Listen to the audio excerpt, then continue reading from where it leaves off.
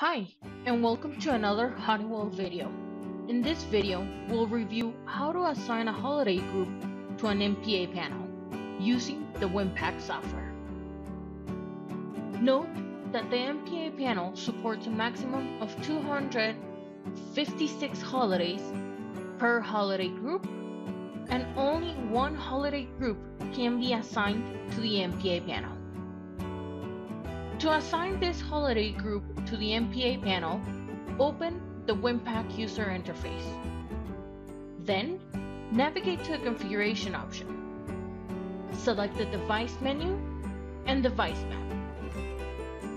Once the device window appears, right-click the devices folder, select the MPA gateway panel, right-click it, and select configuration. Or you can just double-click the MPA panel and the gateway dialog box appears. Then, select the Time Zone tab. Locate the Holiday Group option below the Time Zone configuration. Note that it has a drop-down menu.